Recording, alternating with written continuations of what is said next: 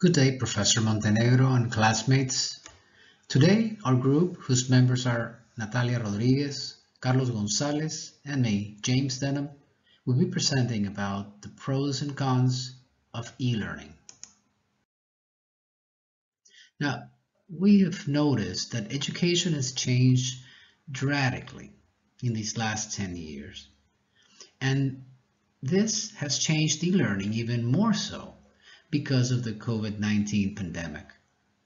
With so many schools and universities being closed around the world, which have affected over 1 billion students, new options like online learning have been looked for by students who continue their educational goals. Now, online learning is a reality that has gradually become part of formal education, especially among those students who can't physically attend the school or those who need to work and have a tight schedule, for example. Hence, it is very likely that even after the COVID-19 pandemic, online learning will still hang around for a while. So, what is e-learning? Well, e-learning is nothing more than formal school or university teaching that is being assisted with electronic resources. While teaching can be based in or out of the classrooms, the use of computers and internet are the backbone of e-learning. So now let's keep in mind that the transfer of reading material, videos, projects, are all made much easier to share with e-learning. And by the way, it makes a backpack of a student much lighter. Now there are two types of e-learning: synchronous and asynchronous e-learning. Synchronous e-learning is when the learners and the instructors interact with each other in real time from different locations. For example, the professor may be in Chiriquí while the student may be anywhere in Panama. Now, this requires a good internet connection. This is critical. Now, asynchronous e-learning, on the other hand, is when you have learners that have a chance to complete their training at their own pace. In this case, the learners and the instructors are usually not online.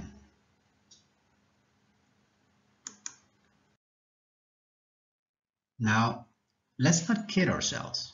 E-learning is not easier than conventional classes.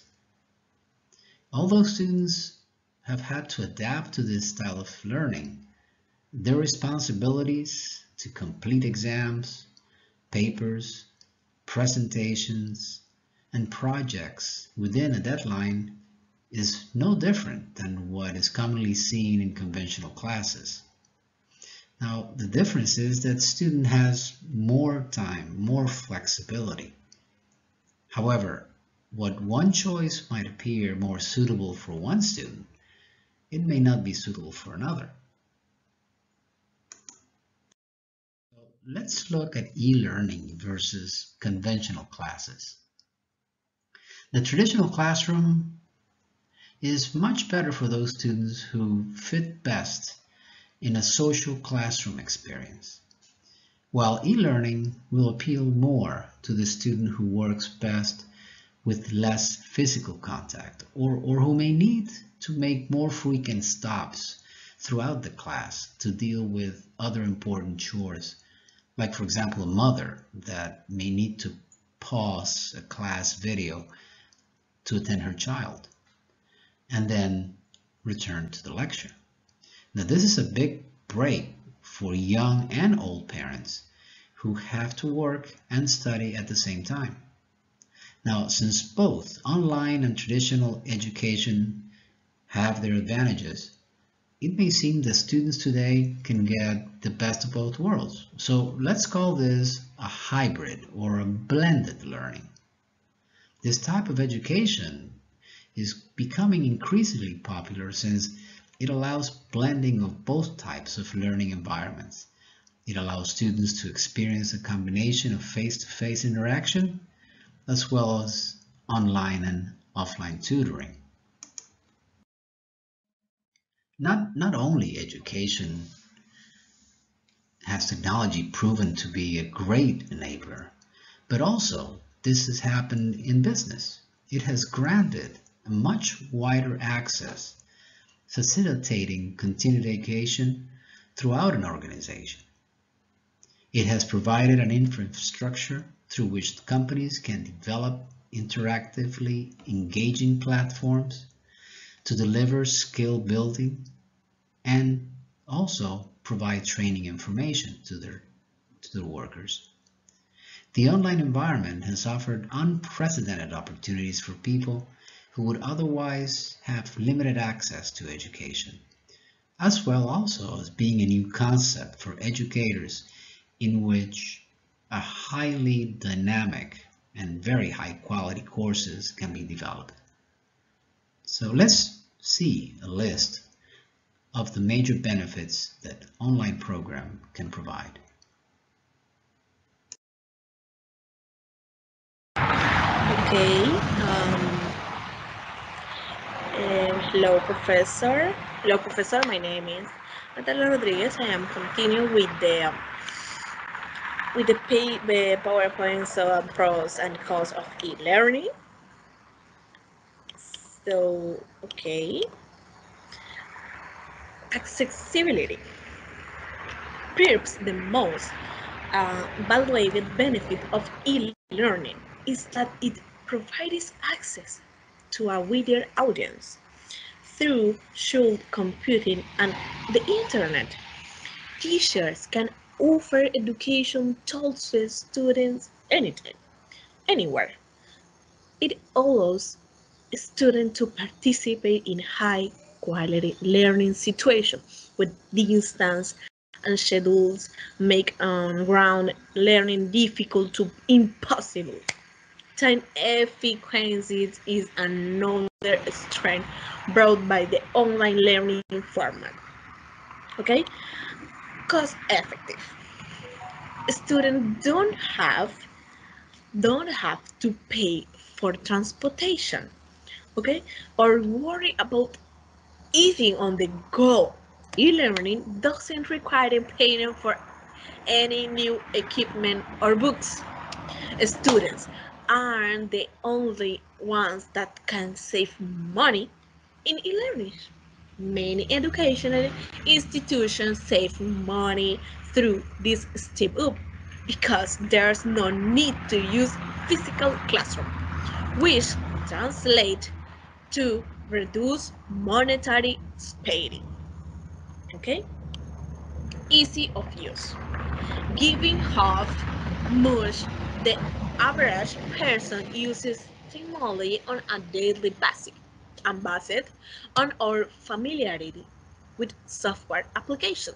E-learning easy of use can be a big benefit, okay, by choosing a user-friendly platform.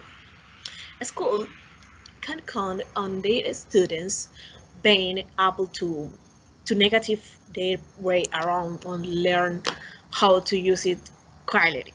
Of course, not every e-learning platform is user-friendly, and not every student is tech-savvy. But generally, school can reap the benefit of having a teaching tool that most students will feel comfortable using. Similarly, the online format always a dynamic interaction between the instructor and the student and among the students themselves. Resources and ideas are shared at continuous scenario will be generated through the learning process. Each individual can contribute to the course, discourse, and comments on the work of others. The synergy that exists in the student-centered virtual classroom is one of the most unique um, virtual traits that the online learning format possesses. Okay, creating tension. The leader tool of adult education support the use of interactive learning environments as contributing to self-direction and critical things in the online environment. The facilitator and student collaborate to create a dynamic learning experience. The realization of a shift in technology creates to the hope that those who move into the new technology will also leave begin bad habits as they adopt this new paradigm of teaching. As educators transform their courses to take full advances of the online format, they must reflect on their courses' objective and teaching styles. Okay, so it's my part, and in my conclusion, in my part, or in my opinion, okay, I think that there is not distance when you want to learn. There is not such time, such things as distant learning, as if the good, the best, were classroom based. And if you can't go to class, you learn outside and distant from the teacher. There are people who want to learn to be leaders and creators of their knowledge to share in it and other creating a better world. Thanks also to e-learning. So I'm continuing with my compare Carlos. It's my finish in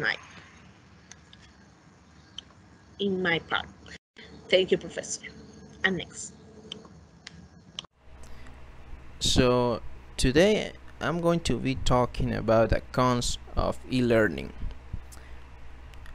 While online programs have significant strengths and offer unprecedented accessibility to quality education, there are weaknesses inherent in the use of this medium that can pose potential threats to the success of any online program.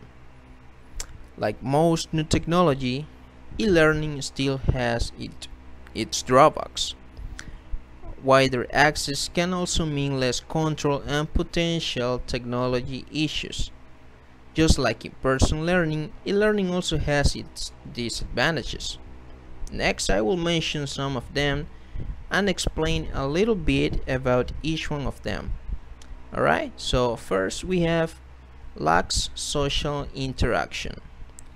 E-learning is one of the causes of social isolation because you don't see your teachers and classmates face to face anymore. Interaction is very limited to none. Learning face to face means students can ask questions and have their answered right away, which is not the case with e-learning. Students have the freedom to learn on their own time wherever they are. But this may leave them with a feeling of isolation and lack of support. The lack of a physical classroom and structure can be frustrating and demotivating. Actually, I feel like that. I mean, I really miss normal classes, you know? So, next we have accessibility to technology. Before any online program can hope to succeed, it must have students who are able to access the online learning environment.